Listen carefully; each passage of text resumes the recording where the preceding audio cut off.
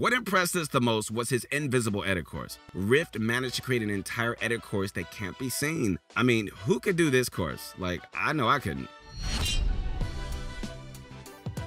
Bunch of Crunch Army, where you at? What's going on, guys? It's your motivation guy. Hey, back to another video, man. I'm so excited because today we're gonna be comparing two of the most legendary editors out there, Ryft and Raider464. So these guys are mind-blowing when it comes to editing. I mean, easily like the best in the world. With that being said, we always see people wondering who's actually better. So let's find out today. We're gonna analyze them through 5 rounds, each focus on the different aspect of editing, and by the end, whoever wins the most rounds will be crowned the winner. This is going to be a crazy one. Do not go anywhere, bro. But make sure to like the video and subscribe to the channel. Then let me know in the comments who you think will win this matchup. All right, without further ado, bunch of Crunch Army, it's time to sit back, relax, and grab some of my favorite candy. What is that, y'all? It's that bunch of crunch. And let's get this going.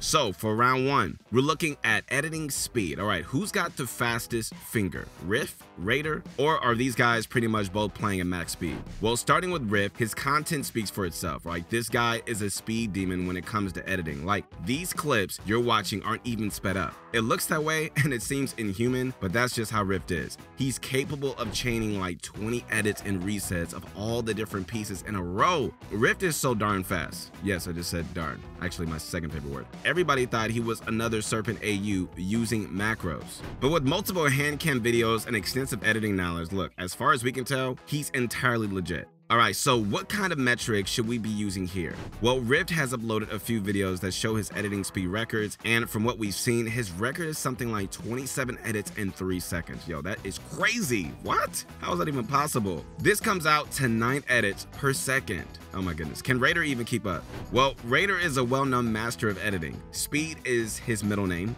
and everyone who starts watching his videos immediately thinks they're fake until they keep watching and realize that he simply lives and breathes editing. In fact, Raider's been the go-to for many of us like trying to improve our editing skills because of all his creative maps and educational content. It's beyond evident that he knows his stuff. However, is he as fast as Ryft? That's the question. And, we looked for a similar example to compare his top editing speed to Ryft, and the max speed we found was around 8 edits per second. So it seems that Ryft has Raider beat slightly in the speed department. Now, it could be just, because Raider doesn't focus on speed or the specific setups that allow for max speed, but with the evidence available, we'd be silly not to give it to Ryft. So the score is now 1-0 for Ryft. All right, so before we move on, just a reminder that if you want to become a faster editor, right, our coaches can teach you the secrets, guys. Check them out in the link below. All right, moving on to round 2. This one's all about accuracy. How many mistakes do Raider and Ryft make? Or do they make mistakes at all? Of course, they edit their videos down to their best moments, but let's try to analyze this anyways. Starting with Ryft, here's a video of him playing Zone Wars back in August, and really, mistakes are far and few between. Here, and I mean like right here, he messed up his ramp reversal, but he still corrects almost immediately, so you can just barely even catch it. Then it takes over a minute before we see another mistake, and this time again, another missed ramp edit, but for the rest of the video, he's pretty much flawless. So, looking at another video, yes, we see some flubs here and there, like on the top right wall edit, but then he continues to be mistake-free for the rest of the video. Still, from what we can tell, all right, ramp edits and edit timing are what Ryft struggles with the most. Still, not as much as we struggled looking for those mistakes. Overall, Ryft's editing accuracy seems to be somewhere in the 95% plus range, maybe even higher. So how does Raider compare then?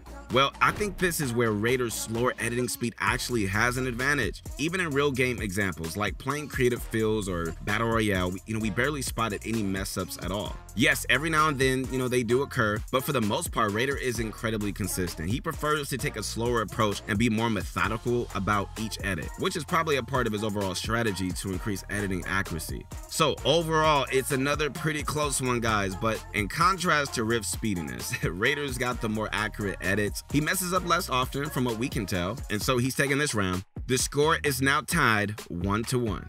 Up next is round 3, style. And we don't just mean fast or smooth, no. We're looking at overall creativity and any tricks they use, and what kind of flashy techniques really stand out. So starting off, Ryft is all about that flash, man. His building and editing style is super quick, no real smoothness, but to reiterate, he does go overboard sometimes. Still, I think it's something that you want when you're talking about style. It's unique, it's fun to watch, and really it just entertains the heck out of us. Alright, speaking of specifics, Ryft incorporates a ton of glitches and tricks that make his content pop out significantly. And while he didn't invent these tricks, guys, he definitely popularized the heck out of them. First, one being the floating edit.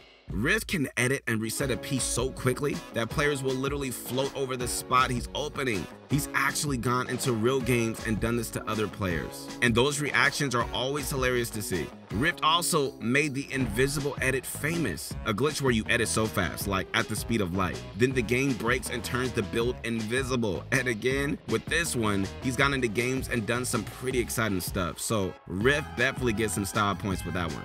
However, Raider's got a unique style of his own. Alright, so when it comes to the whole fast versus smooth debate, Raider does exhibit some smooth movements, especially when it comes to building and holding specific edits. But in terms of overall speed, yo, he is quick. He is still too quick to be considered smooth, so his style sits somewhat in the middle, which he calls robotic. And you know what? That sounds right to me. But when it comes to flashy tricks, Raider seems to be a few steps behind. From what we've seen, he tends to focus more on, practical techniques. Not saying that's bad or anything like that, but for this category, flashiness and creativity are essential. We want stuff to entertain us, right? And make us just say, wow, like that was dope, which Raider certainly has. We're not saying he doesn't, but I don't know, like Ryft has more of a spark and a tendency to really show off, and I know Raider can too, but we just don't see that as often.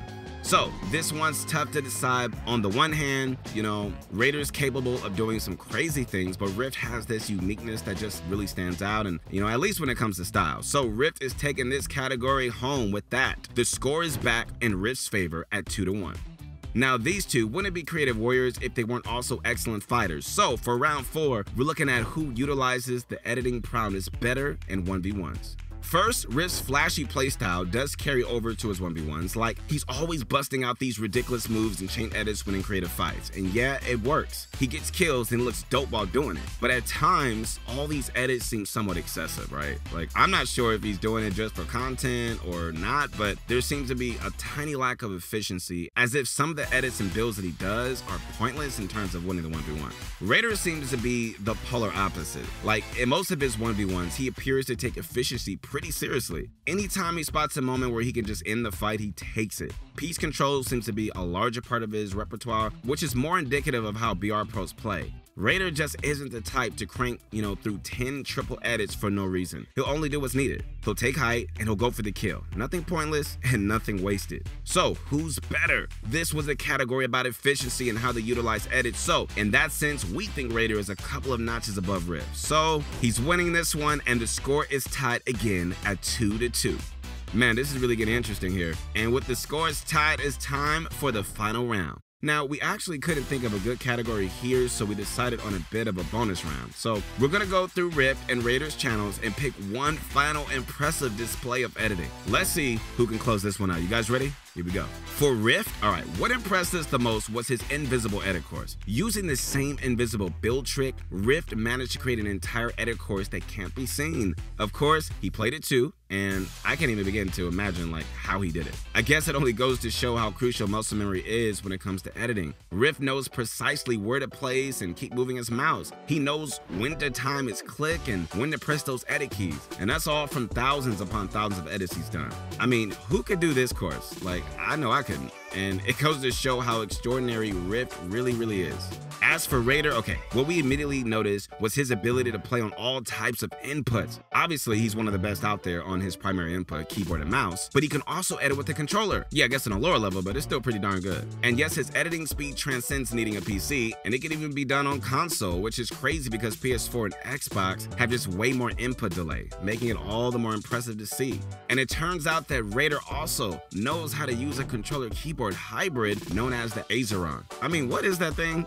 Some sort of claw device? Now look, taking the time to learn and use all these different inputs really says how much Raider cares about his craft. To us, it feels like he wants to experience all the different perspectives Fortnite players have on these inputs, which I really respect, to say the least. And even on a controller, the device Raider's worst on playing on, he's still editing at a level most of us can only dream of.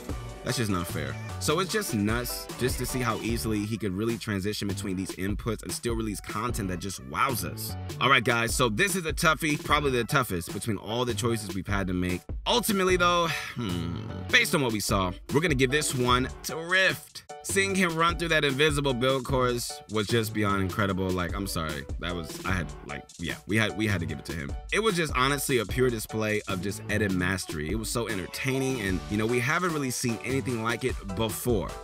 Okay, so and with that said, our final score is 3-2 for Ryft, which means that Ryft is the winner of this matchup. All right, do you guys agree? Let us know in the comments below what you think, and make sure to check out Ryft and Raider464's channels if they impressed you. All right, guys, bunch of Crunch Army, where you at? Thanks so much for watching. It's your motivation guy. Once again, your friend, the one and only Keith Allen. Hope you guys found this video entertaining. If you did, leave a like. Make sure you sub for more videos, man. And we got so much great stuff coming up. Keep eating that bunch of crunch, and let's get this going.